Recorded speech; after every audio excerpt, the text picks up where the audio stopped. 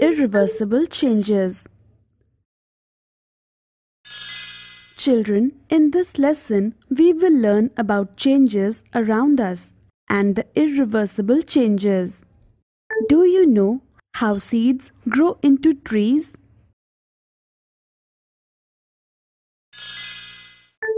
How snow melts and the water flows into the river? Have you noticed how does this happen? These are considered as changes that are taking place around us all the time. Let us now look at irreversible changes. Let's try breaking an egg and beating it for an omelette. Now, let's fry this beaten egg on a fry pan. Can we now get the original egg back? Do you like apples? Let's cut an apple into 4 pieces.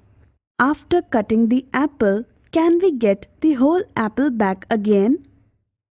These are changes that cannot be reversed and are called irreversible changes.